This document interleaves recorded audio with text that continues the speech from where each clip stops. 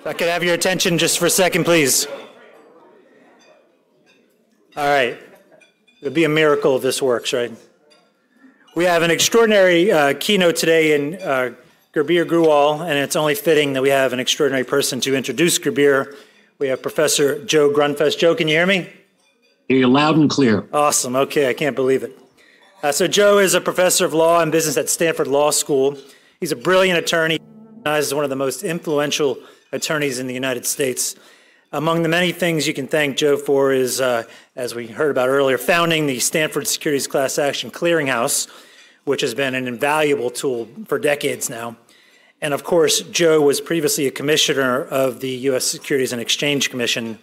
Joe, you're the perfect person for this introduction. We're thrilled to have you join us today. Let me turn it over to you. Well, thank you very much. It's really an honor to be here. Gurbir, welcome to Silicon Valley. And let me just warn you right at the outset, the topic that you're going to be talking about today touches on the question of zealous representation by attorneys. And as I've explained to you, Gurbir, I take this very personally because it's a threat to my marriage. Now, wait a minute. I hear the chuckling. How is it, you might ask, that a speech by the head of the Enforcement Division touching on the topic of zealous representation can threaten my matrimonial bliss? Let me explain. Let's go back approximately 44 years to that fateful evening in 1978 when I proposed to the long-suffering Carol. And I do mean long-suffering. All right, if there's a woman that's known pain and torment for 44 years, this is the one. So this is what was happening. Prior to that evening, I'd been studying for the ethics portion of the bar. And Carol, who is much, much smarter than I, is just looking over my shoulder, and she's absorbing all of the ethics rules infinitely more quickly and with much more subtlety and sophistication than I. So the great night comes, and I wind up proposing marriage to Carol. We're sitting on the sofa. She looks at me, and she says, wait a minute. She gets up and she walks out of the room. I got to tell you, when a guy's proposing marriage, the last thing in the world he wants is for the victim to stand up, walk out of the room. It's not what you're thinking. Fortunately, 30 seconds later, she comes back. And she's carrying with her a penny. And she looks at me and she says, okay, if I understand the ethics rules properly, if I become your client, your obligation will be zealously to defend my interests. I said, yes. And you would never be able to do anything contrary to my best interests. Absolutely. And you would always have to respect my confidences, and you'd have to put my interests ahead of yours. I go, yes.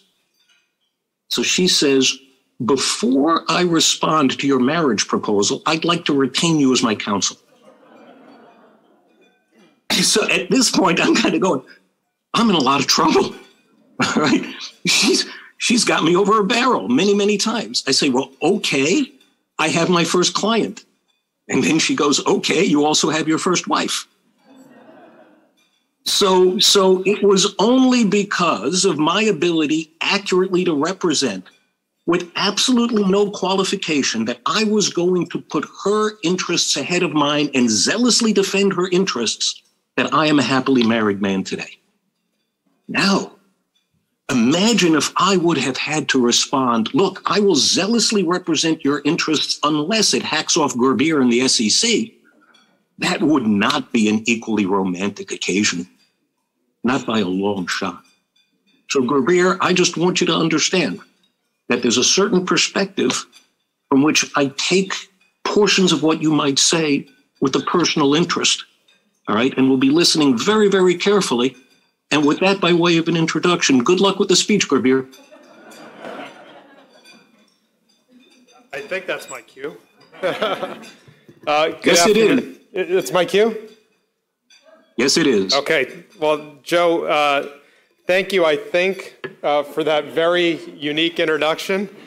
And thank you to Bruce Carton for the invitation to speak. After sitting through some of the prior panels, I don't know whether I should give a speech or a rebuttal, but I'll stick to my prepared remarks. And as is customary, I'll start with the disclaimer that my remarks today express my own views and don't reflect the views of the Commission, the Commissioners, or other members of the staff. Listen, ordinarily at an event like this one, with so many members of the defense bar present, with so many enforcement colleagues present, I would spend my time highlighting all the ways in which we at enforcement are working tirelessly to protect investors. I would talk about our increased focus and dedication of resources to our new crypto assets and cyber unit. I talk about our focus on private funds, and I would talk about other enforcement priorities. And based on earlier conversations, I'd likely close by reassuring each of you in the defense bar that we're not doing away with the Wells process or the white paper process. We're just streamlining it and making it slightly more efficient. And I do this at my own peril because I didn't realize I was driving into the valley of the law firms because we're surrounded by big firms at this hotel. But I'd like to take a slightly different approach this afternoon in my remarks based on some recent experiences and observations over the last number of months in this role. And this has been referred to earlier on the panel before me by Randall and others. An animating principle for me has been to increase public confidence in our markets and in government. An animating principle for me is to counter the declining trust in our institutions that we're experiencing right now in this moment.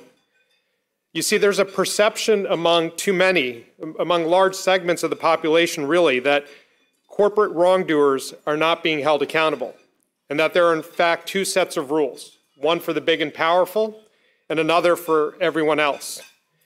And while there are many reasons for these beliefs and for these trends, delayed accountability doesn't help. And that's why since day one, I've been asking staff to look for ways in which to push the pace of our investigations. The public must have confidence that when they read a news story today about corporate malfeasance, that we will move quickly to investigate what happened and to hold wrongdoers accountable, even in the most complex of cases. You saw an example of that recently in our actions against Archegos Capital Management, its founder, Bill Wong, and others. But one thing I hear frequently from staff is how the conduct of defense counsel in some of our cases frustrates and delays our truth-seeking mission. For example, I just recently learned about a document production in an investigation concerning an entity with billions in assets. It would be overly generous to call this particular document production a rolling production. Despite our best efforts, over the course of the past 6 months, we've received about 200 documents. And just recently, we got one page, when we asked for information about U.S. customer account and trading data. Needless to say, that type of production makes it very difficult for us to assess whether there's been a violation of the U.S. securities laws. None of what I'm describing is new. One of my predecessors, Rob Khuzami, gave a speech about questionable behavior by defense counsel in SEC investigations. From slow rolling document productions, as I just described, to representing multiple witnesses with adverse interests in the same matter, and get this, to kicking witnesses during testimony to get them to answer questions in a certain way, Director Khuzami cataloged many ways in which defense counsel undermined the SEC's investigative process. Unfortunately, a decade on from that speech, we continue to see some of these same behaviors, as well as newer forms of the same tactics. In other words, while folks have stopped kicking witnesses under the table, they've moved to more subtle behaviors. And to be clear, like Joe's wife, I fully appreciate and welcome zealous advocacy. After all, and Joe made this point clear, good defense lawyers, and others have made this point clear earlier today, good defense lawyers in the Wells process and in other ways help us ensure that our enforcement decisions are fair and informed. But dilatory or obstructive conduct is not zealous advocacy. Far from it. I think it's behavior that frustrates our processes, it puts investors at risk, and it contributes to that declining trust I talked about a moment ago. Delay, for example, may enable a fraudster to dissipate assets or place them beyond our reach. A needlessly lengthy accounting fraud investigation could mean that markets lack accurate information about a public company for an extended period of time. And advisory clients, unaware of a potential conflict, may keep money invested with the firm when given full information, they would choose a different money manager. Protracted investigations also impose costs on the individuals and the firms involved. Most obviously, there are reputational costs that an issuer might incur after disclosing an investigation, but before its delayed resolution. Those reputational costs may in turn impose economic costs on shareholders. There are also, of course, the legal bills that result from unduly extended negotiations or needless disputes over routine investigatory issues. And finally, and importantly, there are the psychological and emotional costs for individuals, both subjects and witnesses who are involved in these investigations. So when counsel decide to dispute plainly reasonable requests, delay productions, prolong testimony, or otherwise frustrate our investigations, it can exacerbate all of the costs that I just described. And I think it's for those reasons and others that it's in our collective interest to ensure that our investigations move quickly and efficiently. So with that, what exactly are we seeing right now? Let me return to document productions for a second. We all know that documents are the lifeblood of many investigations. They can provide investigative leads. They can help refresh witness recollections of distant events. And they can supply powerful, contemporaneous evidence of those same events. And compliance with document production obligations is one of defense counsel's most effective means of ensuring that we timely reach the underlying facts. We fully understand that these productions can be both costly and time-intensive for counsel and their clients. That's why staff routinely negotiate with defense counsel on the scope of such requests and on production schedules, including by issuing more targeted requests, accepting rolling, not trickling productions, and by finding alternative ways to get at the same information. And we also fully recognize that there are many potential causes for hitches in production, so we don't automatically assume that they're the result of gamesmanship. But now with that said, too often we see defense counsel, even enforcement alums, engage in conduct that seems to have little purpose other than to delay our investigations. At times, this comes in the form of a simple blown production deadline, even one that was carefully negotiated. And at other times, it comes in the form of a document dump of terabytes of irrelevant material, or again, trickling productions like the one I just described. So when we see counsel repeatedly encountering unexplained issues that delay productions across different cases, across different clients, it undermines not just our process, but also the trust that counsel has with staff. And while this is a different trust than the public trust I've spoken about so far, it's also critical to rebuilding that public trust.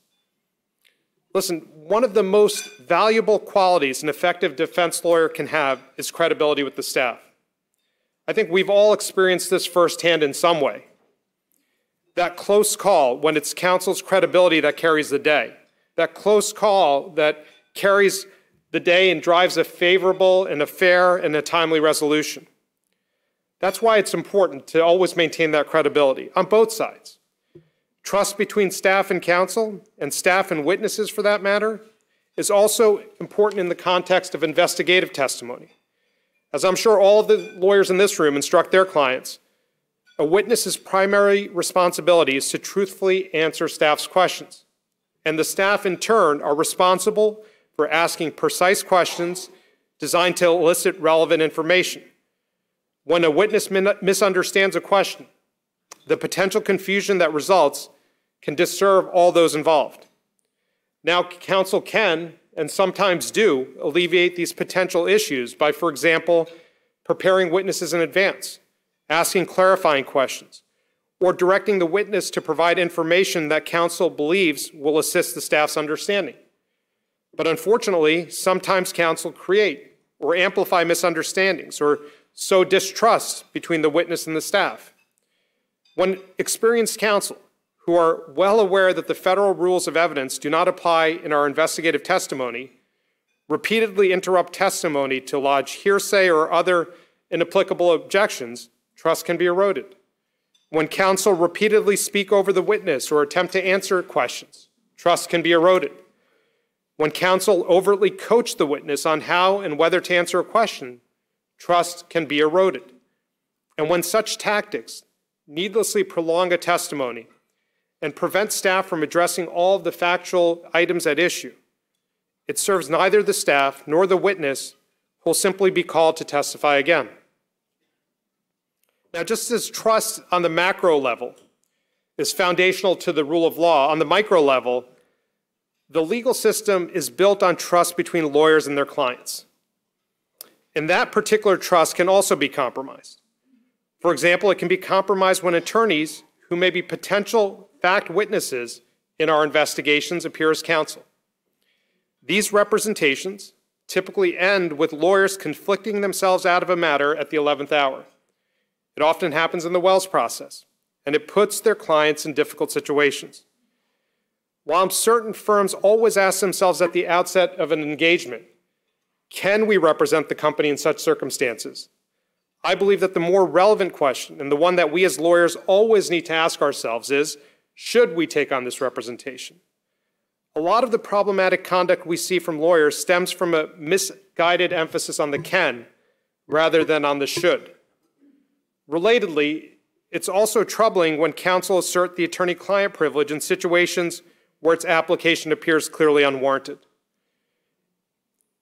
In these cases, the assertion itself appears to be more a form of aggressive lawyering or gamesmanship than a good faith effort to protect the sanctity of that relationship.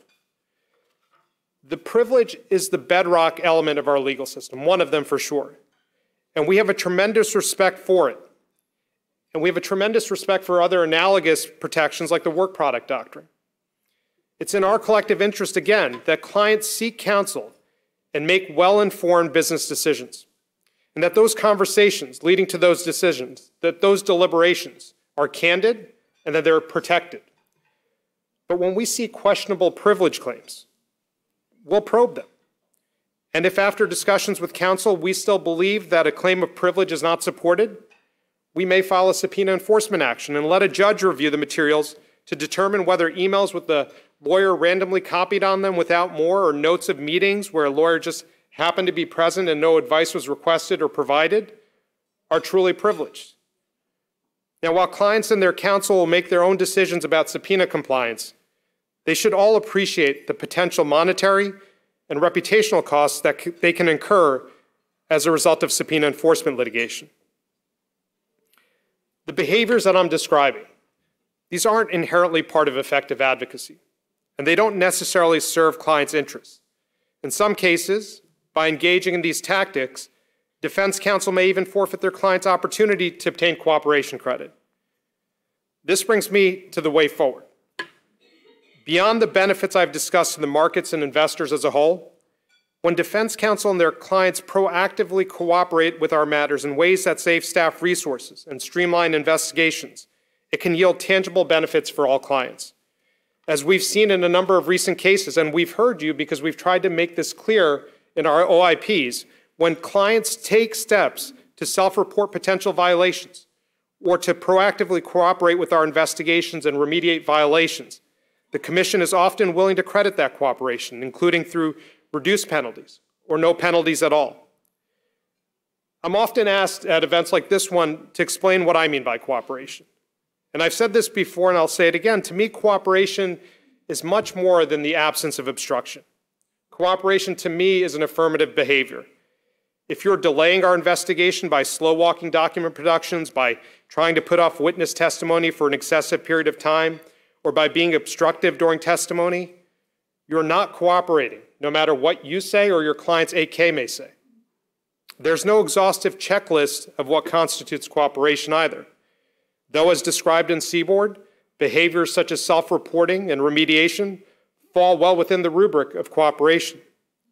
But here are some more examples of the types of cooperation that could earn credit. When your clients are involved in an investigation, you can make documents or witnesses available to us on an expedited basis. You can highlight hot documents or provide translations of key documents where applicable. You can flag documents that you know we'd be interested in, but might arguably be beyond the reach or request contained in our subpoenas. You can also make presentations to the staff during the course of an investigation that are more than simply advocacy pieces, but that meaningfully illuminate events. And where your client may have violated the law, you can counsel them to own that violation and work in good faith to remedy it. In short, you can take steps that enable us to efficiently conduct our investigations, that enable us to protect investors, and that enable all of us to rebuild trust in our markets and in the law. I've talked now at length about defense counsel behavior, so let me take a moment to talk a bit about how we in enforcement conduct ourselves. As long as I'm director, I expect enforcement staff to continue to practice, as it historically has, what I've preached today. In short, we will work with a sense of urgency. We will not play games during our investigations, our negotiations, or in our litigations. We don't play games with Wells notices. If we tell you we plan to recommend charges, it means that we're prepared to litigate any resulting action pending consideration of your Wells submissions. We don't play games like threatening potential charges to gain leverage in negotiations or at trial if we don't in good faith believe that the evidence supports recommending those charges. Enforcement actions are far too serious to be used in this way. We don't play games with admissions. If we say during settlement negotiations that we demand admissions, we mean it, and we're prepared to litigate the case if the Commission authorizes the action. Admissions are not a bargaining chip. And this is true more broadly. We don't play games with our settlement demands. This doesn't mean that our opening offer is always our final offer, but it does mean that our offer is the product of rigorous thought about the appropriate outcome, that it's calibrated to the case and to the conduct. And while there may be flexibility in certain aspects of it, and yes, on occasion, we may get it wrong, you should not assume that everything is subject to negotiation. The enforcement process is not a bazaar. It's a serious undertaking. And I think we all need to treat it with the respect that it deserves. In recent remarks, Commissioner Lee spoke about how the legal profession stands apart from other businesses, principally because advocating for fidelity to the law is, at its core, a form of public service. I couldn't agree more. And because the practice of law is fundamentally an expression of the importance of the rule of law, trust in the legal profession is an essential element of civil society. If the public doesn't believe that officers of the court take seriously our obligation to uphold not just the letter of the law, but also its spirit, then I think our society is weaker for it. All of that also informs why I wanted to talk to you about how we can work together to rebuild public trust, not just in our markets, but also in the process in our profession. And for those who want to work with us more closely in this shared endeavor, I'm happy to share that we are hiring. We are rebuilding our ranks after you've taken away a lot of our good folks as I look across this room. But we're hiring across the board, and we're hiring right here in the Bay Area. So I encourage you to consider joining what I've come to learn in my short tenure is among the finest group of public servants that I've ever had the privilege of serving with. I want to thank you, Bruce Carton. I want to thank our hosts at the Securities Enforcement Forum for giving me this opportunity to share some thoughts with you. I know it's a heavier topic than you're probably used to, but I think it's an important topic because this is truly a shared endeavor if we hope to get this right. So thank you for your time this afternoon. It's been great to be with you in person.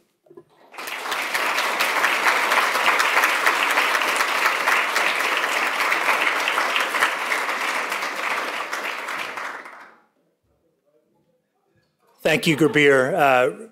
Really thoughtful and important points, and we really appreciate it. And we really appreciate you making the trip here to join us on the West Coast, so thank you so much. Our next panel will begin at roughly 1:40. We'll get started. We'll get going on the afternoon. Thank you.